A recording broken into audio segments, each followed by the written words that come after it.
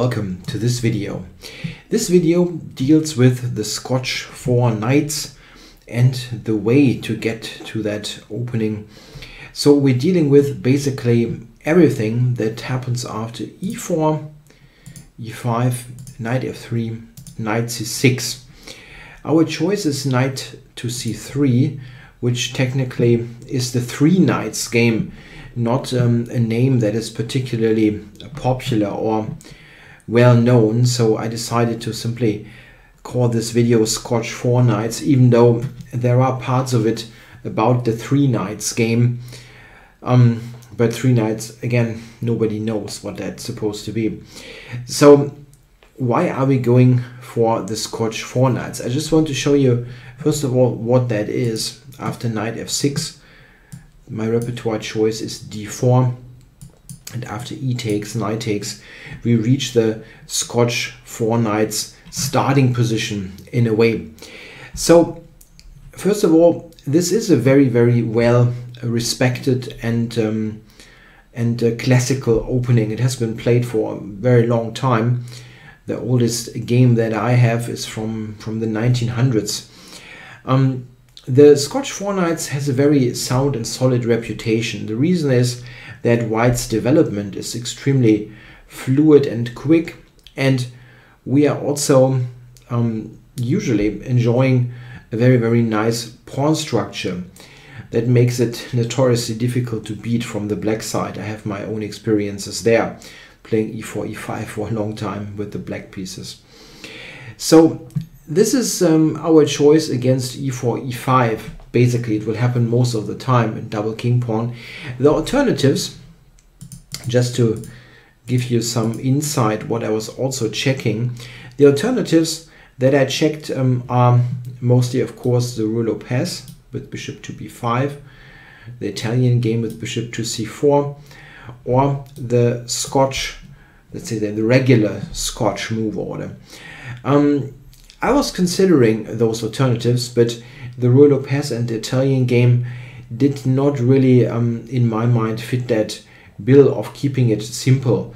It's just an extreme maze of variation. In particular, the Rue Lopez, black has a really, really huge variety of ideas that you need to check.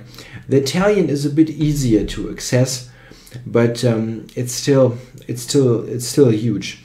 Also, I felt, and this is my experience from being a chess coach for a while, oftentimes e4 players rather want an open position. It's called the open games. They want an open position where they can calculate variation, and piece play is more prominent. And this is what you get with the Scotch 4 Knights. The position will definitely open up. This is not so much the case for the Italian game or the Rui, because the lines that actually promise something are closed with d3, c3, slowish game.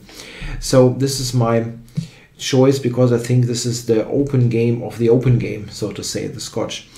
I thought about also going with the regular Scotch move order, 3 d4 right here, but decided that it's for our purposes simpler to stick to the other move order.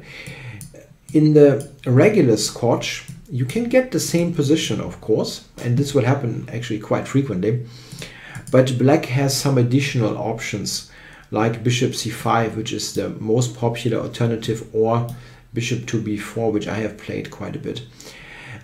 However, if you know the Scotch 4 Knights, and after watching this video and studying this on Chessable, you will know it, employing the regular Scotch is not a huge step. So it can be a very welcome addition to your opening repertoire later.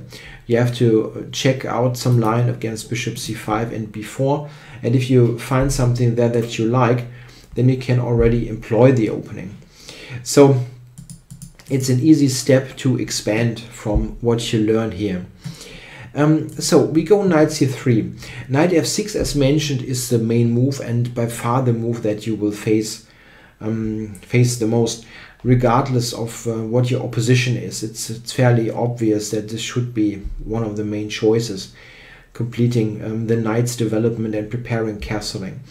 However, we need to check the alternatives, and they range, none of them is really great, but yeah, there are differences, let's say. I want to start with a move that you will encounter by comparison relatively often, the move bishop to c5.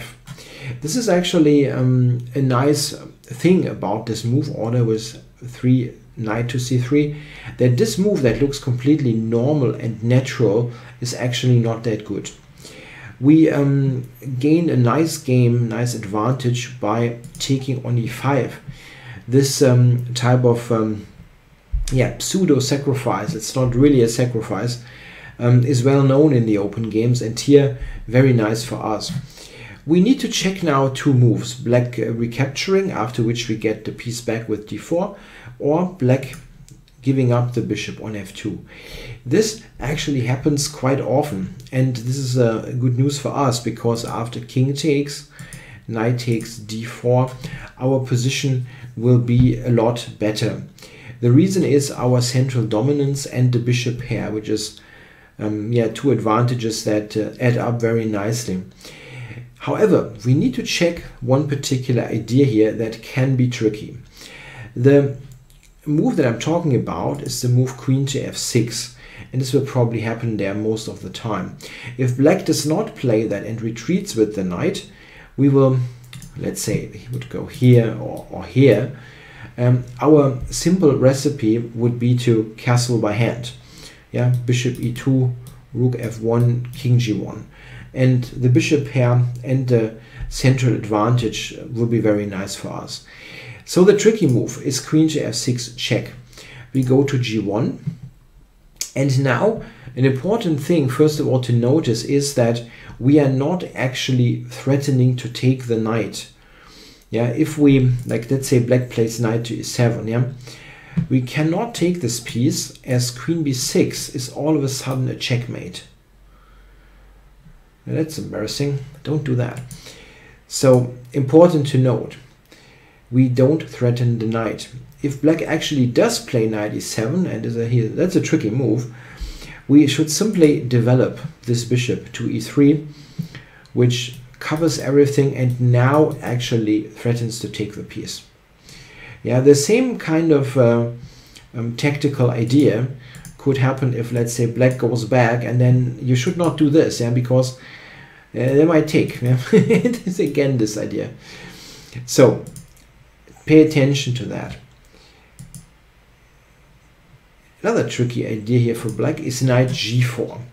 This is actually a move that either loses or wins in a way, because black threatens here with mate and threatens here. And it's actually not that easy now for white. You only have one move available that prevents the loss, but it happens to, win is a bit strong, but it's close to it. After queen d2, covering here and here, white is in fact a lot better.